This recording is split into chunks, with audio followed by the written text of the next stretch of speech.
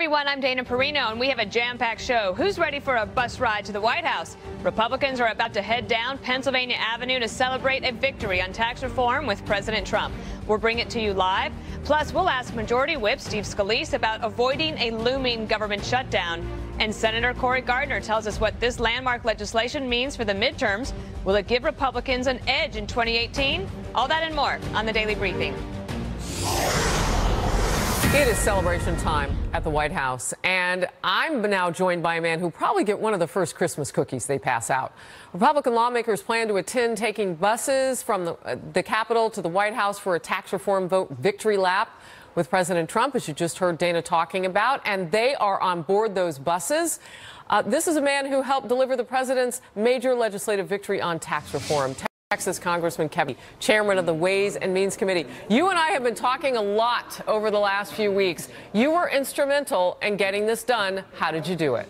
It feels great, and yes, you have been, and thanks for being so engaged in this. Look, I think this is a combination of really great ideas on how to fix this code, listening to the American people carefully about what they want to see in this code. The House and Senate, I think, executing perfectly here. And then presidential leadership, no doubt. President Trump has made a big difference here. So these things don't come together but once a generation, and I can't think of a better time, frankly, for the American economy for this to happen. Tell me, as you get to the White House, the first thing that you'll say to this president. We did it. And thank you.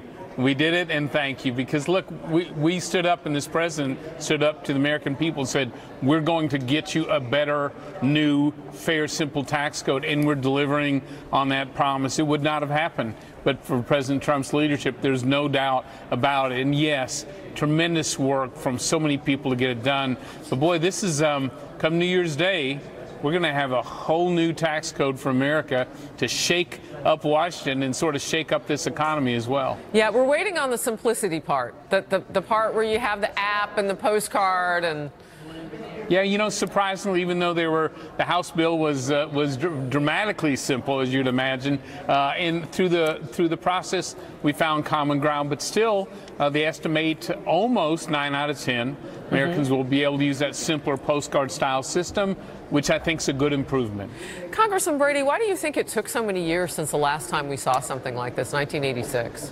Yeah, it's just incredibly hard. It is the legislative challenge of any generation, because you're really shaking up, a lot of special interests. You're really diving deep into issues that have been entrenched in Washington for a long time. And so I know the skeptics, we're probably right in saying, look, this will never get done. Certainly won't get done this year. But it is, I think, the American people who really demand a better tax code. That's what lawmakers wanted to deliver on, certainly for me.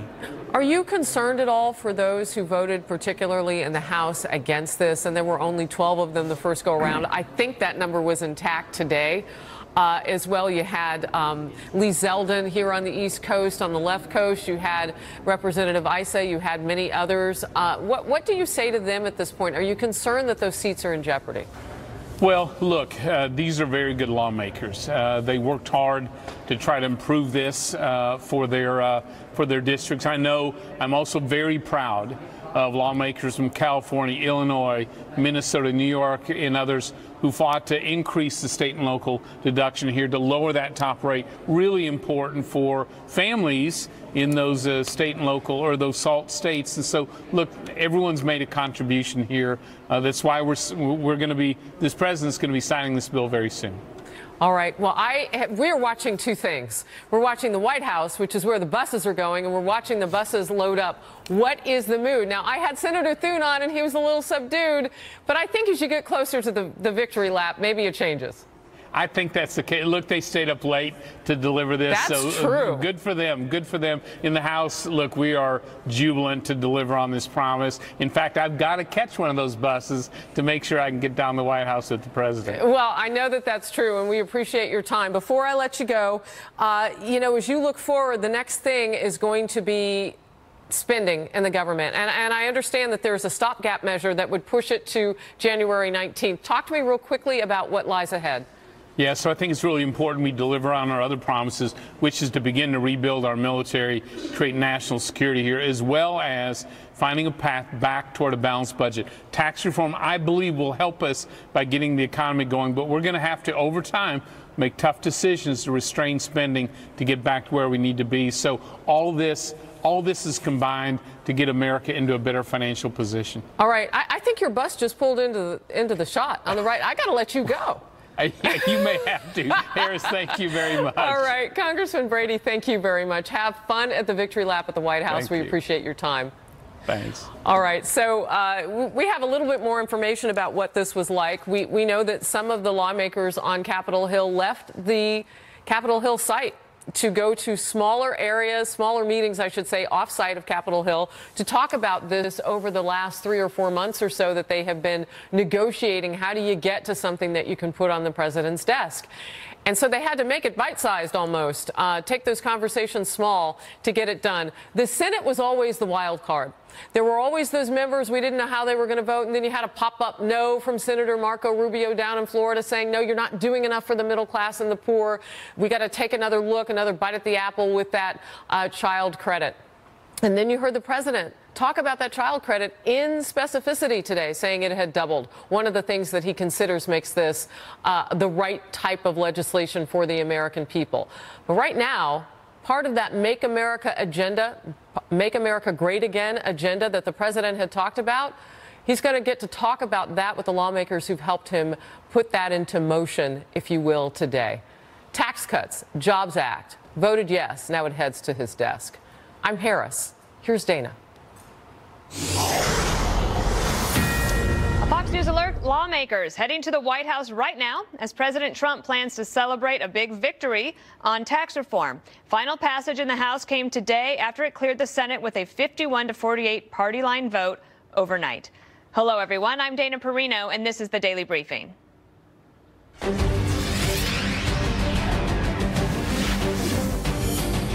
Buses are standing by to take Republican lawmakers to the White House for an event marking the president's first major piece of legislation.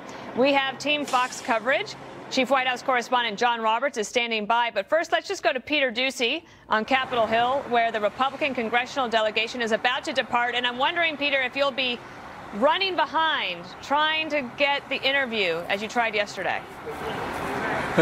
I don't know if the Capitol Police would really be that happy if I tried to do that, Dana, but we have been watching. There are staffers standing with what looks like an RSVP list, checking names off of it as these lawmakers walk onto these buses that are parked right at the steps of the House chamber where they just went in and for the second day in a row voted on this tax proposal, and they were able to pass it with Republican votes only. So here's a look at what will be the law of the land, the transformed tax code, once President Trump signs it. The corporate tax rate gets a big cut from 35% to 21%. Anybody making between $49,000 and $86,000 gets an average cut of $930. Anybody making $86,000 to $149,000 gets an average cut of $1,800. A lot of these cuts do go away in 2026 unless a future Congress decides that they want to extend them. And then, of course, SALT write-offs decrease. Those are the state and local taxes that now can only be deducted for $10,000 under this new plan. That is the reason why a lot of Republicans from high-tax states, New York, New Jersey, California, ended up defecting with the party and not supporting this measure, but it did still pass easily both days. And I've been looking, Dana. They've got us pushed back a little bit. We did just see Chairman Brady, who, of course, was huge behind the scenes at getting this plan through, but having a hard time getting anybody to come over and talk to us because I don't think they want to be late for the president. No, well, I know that firsthand. You never want to be late for the president. You want to be early. Let me ask you one thing. So we see a lot of the jubilance of the Republicans, and I'm wondering if you've talked to any Democrats, members of the House, and whether they are feeling frustrated or if they are fired up. They knew that this victory was a possibility, and now they feel like they have something to fight against. They are still fighting against this bill that still has not been signed into law. And a big part of their argument, and we heard this before at a press event with Democratic leadership, they just are trying to make the case to the public, who eventually may be voting based on whether or not they like this tax plan or not, if it ends up being the big legislative accomplishment of this Congress. They're making the argument that it's only good for rich people. Listen to this. So what we're doing here today is basically saying, wealthy Americans, big fat Christmas present for you. Tiny Tim, we're taking your crutch away from you and all the other kids in this country, and we're putting a lump of coal into your Christmas stocking. So that was a Christmas-specific attack on the Republican tax plan, but again, Democrats not able to stop it either day that they voted on it. Dana. All right, Peter Doocy, thank you so much. We'll check back in with you. But right now at the White House, they're setting up for a victory celebration, and Chief White House correspondent John Roberts is live on the North Lawn, and it looks like the weather cooperated too. Dana, it's a beautiful day. I mean, there's a little bit of a cool breeze coming here across the north lawn of the White House, but other than that, the sun is shining, and it will be good for a South Lawn event a little less than an hour from now, as the president is going to welcome dozens of Republican members of Congress over here to the White House for a victory lap celebration, given today's successful vote in the House, following successful votes in the House and the Senate yesterday. The president said he would have liked to have had Democrats over, but since none of them voted for the bill, it's limited only to Republicans. The president talking about this at length in the cabinet room in what will be his last cabinet meeting of 2017. The president also revealing a little-known fact about Obamacare in this bill. Of course, this bill repeals the tax penalty involved in the individual mandate in Obamacare. The president saying just a little while ago that this effectively repeals Obamacare and that he didn't really want members of Congress talking about that aspect of the bill. Listen to what he said here. Obamacare has been repealed in this bill. We didn't want to bring it up. I told people specifically, be quiet with the fake news media because I don't want them talking too much about it, because I didn't know how people would. But now that it's approved, I can say the individual mandate on health care where you had to pay not to have insurance. Okay, think of that one. You pay not to have insurance. The individual mandate has been repealed. The president also pointed to a section of the bill that opens up a portion of the Arctic National Wildlife Refuge to oil drilling. This is something, and Dana, you're intimately familiar with this, the Bush administration wanted to do, but ran into a firestorm of criticism. Alaska Senator Lisa Murkowski asked for and got a provision to open up a small section of ANWR. Here's the president on that. We're going to start drilling in ANWR, one of the largest oil reserves in the world. We did that at the request of the two great senators from the state of Alaska, which is a very special place. But I will tell you, ANWR is a big, big deal. It's not ever mentioned by the press, and that was fine until now. Now you can mention it. So here's the timetable going forward. This afternoon, we've got that celebration on the South Lawn of the White House, where the president will welcome all those Republican members of Congress. Will be enrolled and sent to President Trump. That might happen by Friday afternoon, might take another day or two after that. Then there is a White House review. We don't know how long this will take, but at least a couple of days. Then the bill will go to the president to sign it. I'm told at this point it's likely that he'll sign it next week. Don't know if it will be in Mar-a-Lago, if there are an event somewhere else, and then a post-signing event back here in Washington, D.C. the first week of January. Some of the timing, Dana, is going to depend on what happens with the deal to keep the government open with the spending bill. The White House is fully confident it will get a continuing resolution that will keep the government funded through January the 19th. And as part of that spending bill, they will get waivers to what's called PAYGO. Just a brief outline here. PAYGO demands that if you cut taxes, the cost of those tax cuts is paid for by cutting entitlements like Medicare and other benefits like that. But Congress typically waives those PAYGO aspects. But Democrats are making noise that they're not going to issue waivers. So if they don't get those waivers in a spending bill, that might push the signing of this to 2018, because if the president signs it this year, those PAYGO cuts would kick in 2018. But if he doesn't sign it until the first of the year, those PAYGO cuts would be delayed until 2019. It's a little complicated, but the president hopes to sign it before the end of the year. Well, if you want to learn about PAYGO, this is the show, because Senator Scott tried to explain it to us yesterday, too, and we're catching on. I think we are. Your head's still spinning? A little bit. John Roberts, thank you so much. All right, thank you. My next guest is about to board a bus to the White House, where President Trump will welcome Republican lawmakers who passed his tax bill. Joining us now is House Majority Whip Steve Scalise. I should offer you congratulations, sir. What do you think the difference is between where President Trump and the House Republicans started last January, in a relationship that seemed fairly tense, and then going through all of the seasons to, at the end of the year, actually being able to celebrate this victory today? Well, we've been working very closely with President Trump throughout this process. He made it very clear from the beginning he wants to make sure that middle-class families see real tax relief, and under this bill, they will get it in a big way.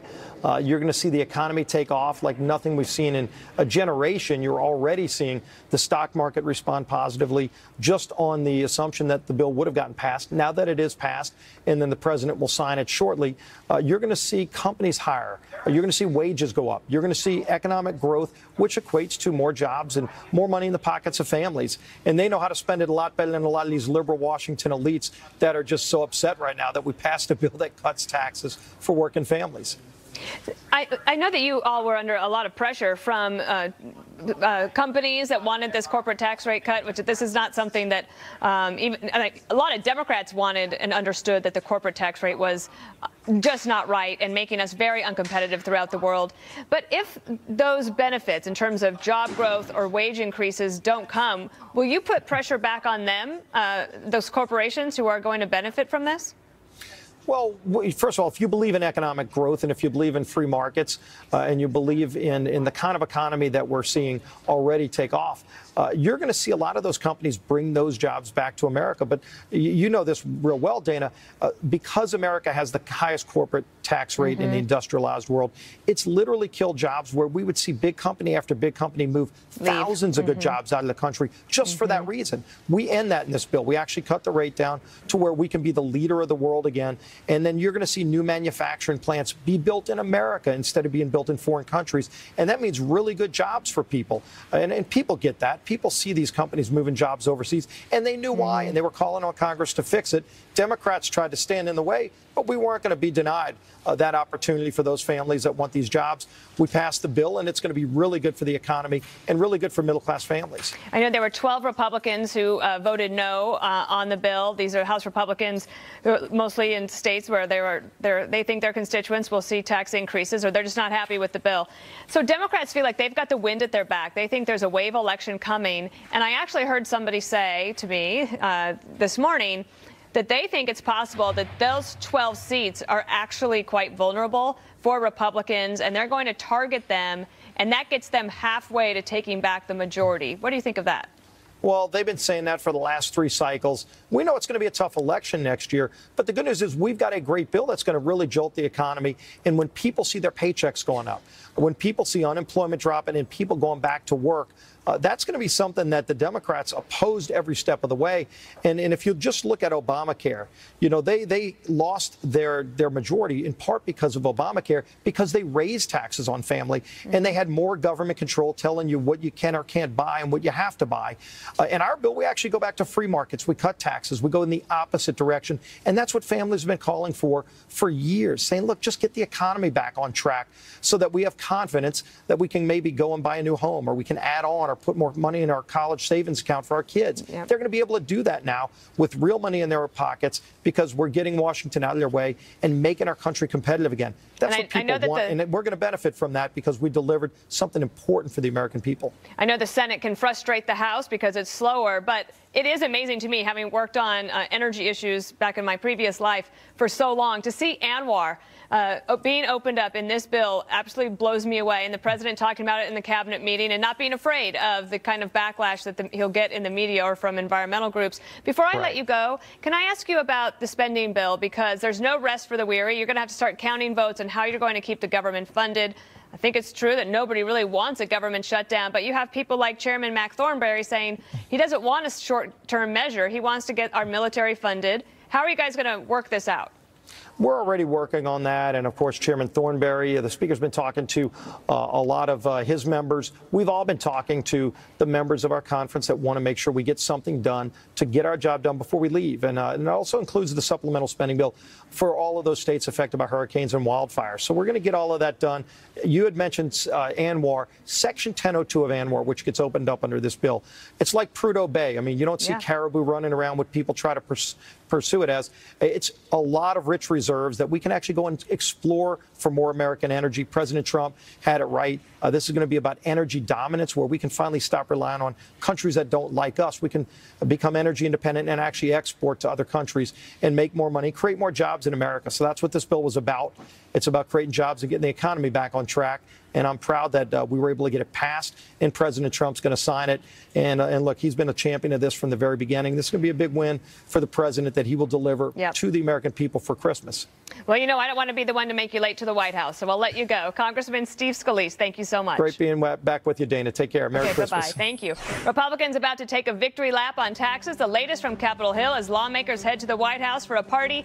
Plus, looking ahead to 2020, Chris Stirewalt will be here and tell us about Democrats heading to Iowa for the next presidential campaign. Fox News alert, in less than an hour, Republicans are set to hold a news conference at the White House to celebrate passage of the Republican tax plan. Buses standing by on Capitol Hill to take the Republican congressional delegation up to 1600 Pennsylvania Avenue, or down, however way you look at that. To discuss what we can expect, let's bring in Fox News political editor and the editor of Halftime Report, Chris Stirewalt. Would you say up or down to the White House? I say go down to the White House. I would say down, but then again, I'm and you go up to the Hill. Madisonian separation of powers kind of guy, so I would say down to the White House, up to the Hill. All right. There was a school of thought that tax reform was going to be much more difficult than health care reform for Republicans to pass, and it turns out not to be the case. What do you think is the major difference between how Republicans started the year, sort of at loggerheads with President Trump and his staff often saying that they were, those Republicans aren't backing the president's agenda, to today, their final moment in Washington together before the holidays, are having a chance to be victorious? Well, part of it is this is a real Rube Goldberg contraption that the Republicans have put together to get the tax cut done and get around all of the rules of the Senate parliamentarian and this, that, and the other thing. This thing is got more kinks in it than an old garden hose. And what they're going to have to continue to do as a result of this passage, they're going to have to keep coming back to this legislation over and over. You were talking with John Roberts about if the president signs it, he can't really sign it this year. He really actually probably needs to wait next year, or it creates this consequence that is automatic cuts to entitlement programs if they do it.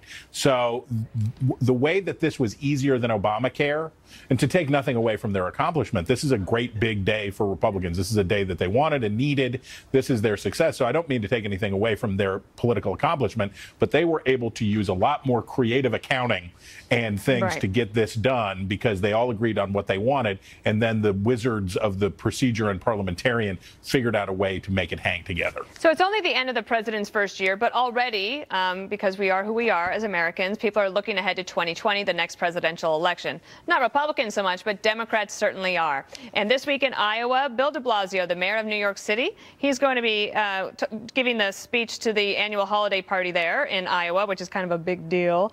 And this comes at the same time that Gallup showed yesterday something I thought was really remarkable, that Hillary Clinton is now more unpopular than last year. Her favorability rating has fallen 5 percentage points since June to a new low of 36%, while her unfavorable rating has hit a new high of 61%. So how are the Democrats going to navigate this? She may lose the 2016 election. I'm not sure. With numbers like that, she may be doing. Oh wait, she lost. Hillary Clinton doesn't matter. Chris, can I hold you right there for just a moment, because Chuck Schumer is giving a press conference. We're going to listen in. Breaks don't lead to job creation. They lead to big CEO salaries and money for the very, very wealthy. And finally, Senator McConnell touted the repeal of the individual mandate. That's true. And now our Republican friends will own premium increases on millions of middle-class families. To many of them, the increase they're going to have to pay in health insurance. All right, that was Chuck Schumer. He was giving a press conference up on Capitol Hill, talking about the tax bill. Do we still have Chris Stirewalt with us? Yes, we do. All right, so we'll leave Chuck Schumer's comments because it's pretty much the talking points they've been using all along. And that's not to say that Republicans don't have talking points too. They do. I want to ask you about Iowa, though, and the fact that you have this parade of sort of New York Democrats headed there as they sort of put their toe in the water about running for president in 2020. Well, Republicans certainly will have a primary. I would certainly expect President Trump to have a primary challenge and maybe a robust one. Who knows? But the Democrats are looking at a field where they're going to have 15, 20, 22 candidates. They're going to have people are going to be crawling out of the woodwork because it's an open seat. For them. They don't have a presumptive nominee by any stretch of the imagination. And they don't really even have a message. Chris, they're rapping me. I apologize for that. No problem. But I'll talk to you on the podcast. It's coming up today. Thanks so much. All right. We'll be right back.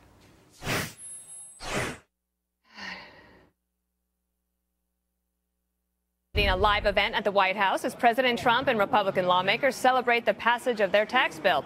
We'll bring that to you live as soon as it happens.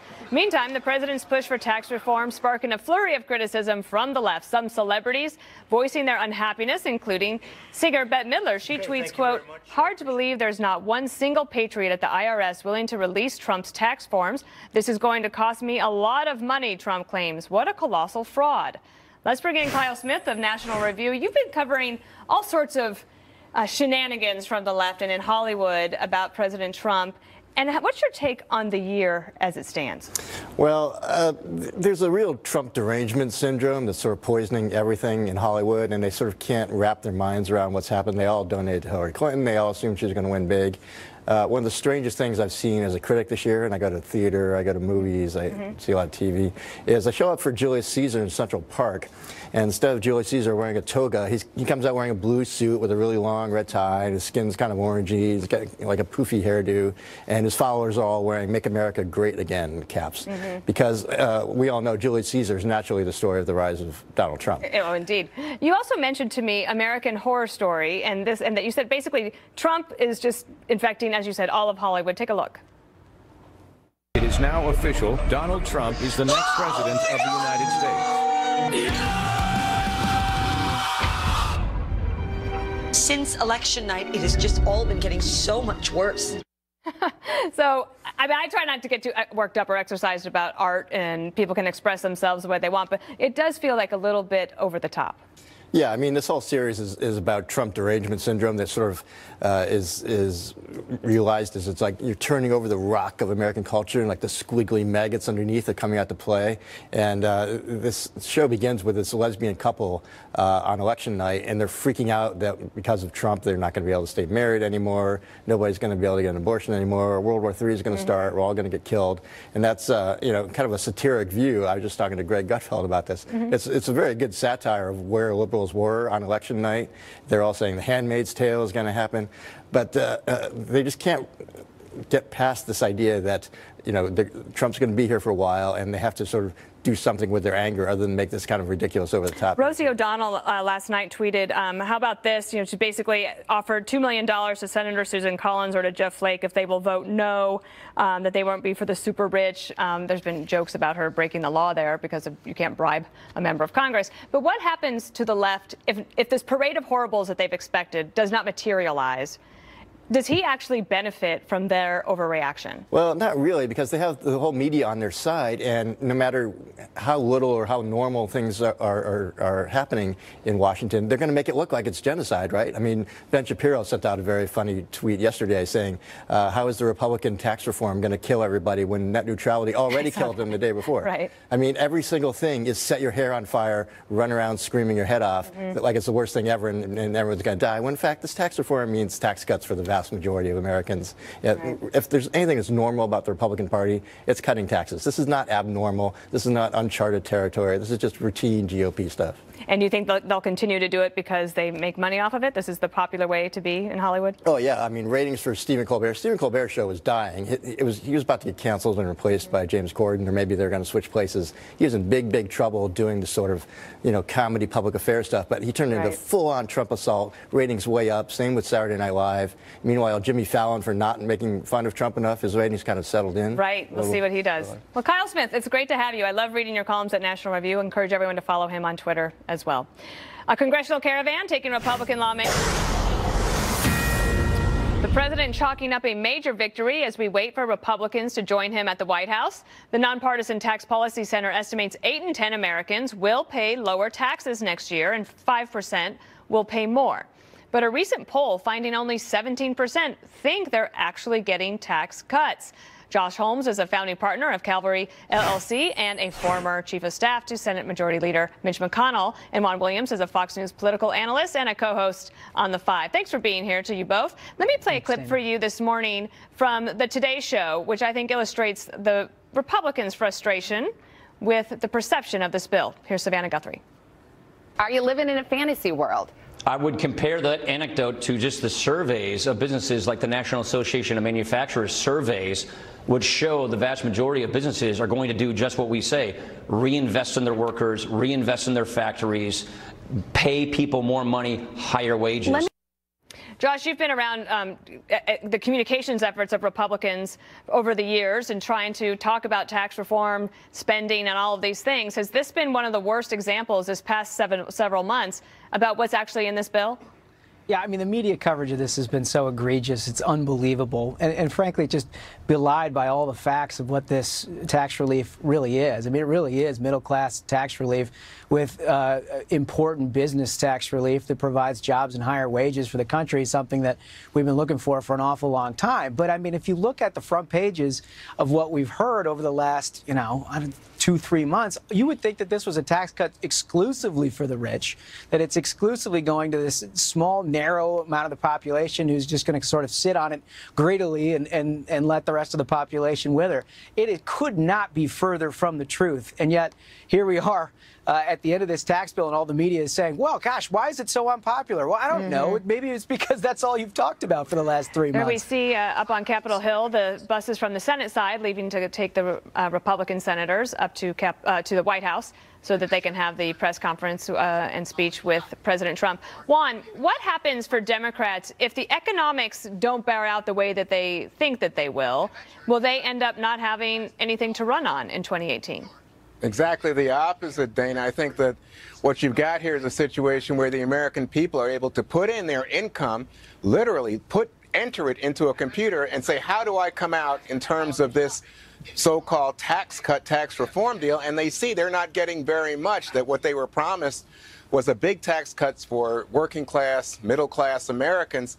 And they're not the beneficiaries of most of this tax deal. As we know, 80% of this tax deal right now goes to the top 1%, and more than that to the top 0.1%. But if 8 in 10 Americans are getting a tax cut, 8 in 10 Americans aren't the 1%. So no, they get a lot of numbers. Small percentage. But I mean, what I hear from you and Josh is attacks on the media. Everybody's misinterpreting. But you can't say that the American people are stupid. The American people elected Donald Trump, and they didn't think that the press was very friendly to Trump. And now, guess what? Here comes Trump and the Republicans saying, here's a great tax deal. Merry Christmas, America. Americans know this is no Christmas deal for them. It's a Christmas deal for Scrooge and the rich. Before I lose you, Josh, I know that you said it with your eyes. Let me ask you something, Josh, which is Steve Bannon, sort of the nemesis of Mitch McConnell, has said that he wanted to primary all the Senate Republican incumbents that were up for election in 2018 because they're not supporting President Trump's agenda. And yet here you have a victory lap happening at the White House, celebrating not just the tax reform piece, but Anwar, of all things, and also the repeal of the individual mandate. Does Steve Bannon still have a point to make that Republicans aren't supporting President Trump? No, I mean, he's got no point at all. I think this underscores the idiocy of Steve Bannon's entire project here. Basically, it's a vanity project to promote Steve Bannon. If you want to look at who's supporting President Trump's agenda and who's trying to accomplish conservative ideals that we've literally been working on for 3 decades, it's the Republican Congress, it's Mitch McConnell, it's Speaker Ryan, it's President Trump working in tandem with rank-and-file Republicans to get big-ticket items done. I mean, this is a big day for the Republican Party and a big day for America with these results. Juan, do you think it's better if Republicans look like they are more divided? If you're a Democrat, do you want the Republicans to look like they're having problems, or is it better to say look at them as a whole, as a group, so you can't take anybody away? Well, I mean, from the Democrats' perspective, Dana, this is, you know, for the Democrats, they're going to associate anybody who's running on the GOP ticket with Donald Trump and this tax cut deal. So they see it as a whole. But I must say, I agree with Josh on this. I just think that Bannon's got his own agenda. I'm not sure it's the Republican, certainly not Mitch McConnell or Paul Ryan's agenda. Well, and I think that, I guess the question I was asking is it supportive of President Trump's agenda if this was actually what he wanted and he ended up getting what he wanted? Yeah, I mean, if you want proof of that, right? While Paul Ryan and Mitch McConnell were working away to try to deliver the results of today, Steve Bannon was working to try to get an alleged child molester as the nominee for the Republican Party in Alabama. So, you know, I'll let everybody draw their own conclusions at how effective those two versions of reality are. All right, I'll let you have the last word there, Josh. I didn't say it, Dana. I know you didn't. Thanks, Josh Holmes, Juan Williams, I'll see you in a couple of hours on the 5. Thanks so much. Thanks. Republican senators on the way to the White House for the president's news conference to celebrate passing the GOP tax bill. Peter Doocy is on Capitol Hill where the buses, they're standing by, Peter. And Dana, we've spent the last couple of months talking about problems within the Republican Party. They've had these majorities, and the warring factions within the GOP have not really been able to capitalize on the strength of their numbers, but they all just loaded onto a bus together, and that goes to show that this tax cut bill is something that all different kinds of Republican lawmakers, the most conservative, the most moderate, save for a handful from New York, New Jersey, and California, are all trying to celebrate. They all want to be there in the photo op with President Trump. We were watching here in front of the Senate. We just saw the 3 buses carrying the Republican senators go on down Pennsylvania Avenue, and a few minutes ago, the last bus with some stragglers from the House who did not get there in time for the first wave of buses all headed down. So we should expect to see them all smiling with the president, who we heard earlier is very excited about this. Those stragglers are not going to get the best seat at the White House. Peter Doocy, thank you so much. No, they're not. No, they're not. Appreciate it so much. We'll be back in touch with you as the president gets ready to give that speech at 3 o'clock. So Congress passing tax reform, and now it's headed to the president. What does this mean for the GOP, the Democrats, and the American people? Stock market is up. Optimism is high. Coupled with this tax reform, America is ready to start performing as it should have for a number of years. Hey, Shepard Smith on the Fox News deck. President Trump set to speak at the top of the hour. The White House calling it a celebration of Republicans passing their tax plan. It is no doubt the biggest change to our nation's tax code in 30 years. And obviously, not everybody is celebrating. We'll have the president's remarks and reaction from both sides of the political aisle and details on what it means for your money. That's all ahead. Top of the hour on Shepard Smith reporting. We'll see you then. As my friend Shep just said, the president's set to speak soon at the White House. But joining me now is Colorado Senator Cory Gardner, who chairs the National Republican Senatorial Committee. First of all, I should offer you congratulations. This is something that I imagine as the chair, you were hoping that you had something to go home with for the holidays, to be able to tell Republican constituents we were able to get something done. Look, we said to the voters that we would grow the economy, that we would cut taxes, cut regulations. That's exactly what we've done. That law will be signed in the next couple of days by the president, and certainly good news to the American people who will be able to keep more of their own money in their pockets. Do you think that there's any vulnerability for Republicans into what Democrats are saying? And their messages were very effective in Alabama and Virginia in those special elections this year for Democratic turnout. And they're saying that this bill is just a giveaway to the rich. You know, all the talking points that they have. But is there some concern about turnout for Republicans in the 2018 midterms based on those 2 special elections? Well, for those people who opposed the legislation thinking that it would only benefit the rich, tell that to the 200,000 AT&T employees who today are going to get a $1,000 bonus because of the tax relief bill. That's what they just announced. Tell that to the charity that Boeing is going to donate $300 million to because of the tax relief bill. Tell that to the infrastructure that is already being announced in terms of increases in capital expenditures because of the tax relief bill. We're seeing businesses already today announce that they're spending spending money in the United States. They're giving money back to employees in the form of bonuses. We'll see it in salaries and wages next year. This is an incredible opportunity for hardworking families across Colorado and in this country. And so for people who voted against this bill, when August, September, October of next year comes around, they're going to be looking at why people are better off than they were, and they had nothing to do with it. In fact, they opposed people keeping their own money. So that brings me to a couple of questions. So if you think about up in North Dakota, Heidi Heitkamp was one of the senators, Democrats, that people thought maybe she will end up voting for tax reform. She did not. And yet, I don't know if there is a Republican challenger there for her yet in 2018. Are you working on that? Well, you know, you've got a state senator in the race right now, Tom Campbell. You've got Kevin Cramer, a House member who continues to look at the race. And look, if you look at somebody like Kevin Cramer, his polling number is consistently ahead. He wins that race today if the race were held. So I think we have opportunities in North Dakota. There's opportunities in Missouri. There's opportunities across this country that are given to Republicans because people believe that this agenda has helped them. It's made them better off, that we're remembering the forgotten men and women across this country by relieving taxes, by eliminating regulations, by being focused on the people who live in our communities, not just the people on Wall Street or Hollywood. Senator, we're looking at a live look at the South Lawn of the White House, where President Trump is going to join with other Republicans for this victory lap on tax reform. It looks kind of like a Colorado day. It's sunny and beautiful there. Well, it's always sunny Washington. in Colorado. That's right. Well, we certainly know that, and I've got the sun damage to prove it. I want to ask you, though, about this poll. NBC Wall Street Journal poll shows that on the generic ballot, voters say that they prefer, for the 2018 midterms, Democrats to Republicans at 50 to 39%. And those like Harry Enton over at the New York Times, who look at the generic ballot, say that, you know, this spells some really big headwinds for Republicans. So I know that factors into your thinking. How do you expect outside groups maybe to help you with a push in order to try to change those numbers a little bit and prevent a wave election? Well, if you look at states in the Senate like Missouri, like Indiana, like North Dakota, like West Virginia, like Florida, Montana, and so many other states, our candidates are ahead. Our candidates are in the race. They're winning. This isn't a generic ballot performance for them. They're actually winning races across the country today. And they'll continue to win races by us fulfilling our promises, by making sure the American people know that they're better off with the agenda that we've been able to implement and that we will continue to implement with judges who will be guardians of the Constitution.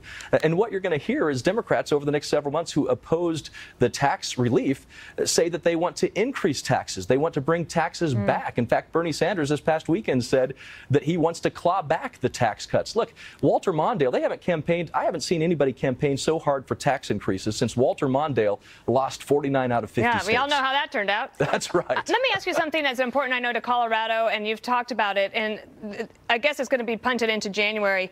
How do you see the president and the Congress coming to some sort of agreement? What would it look like for these dreamers and the DACA bill?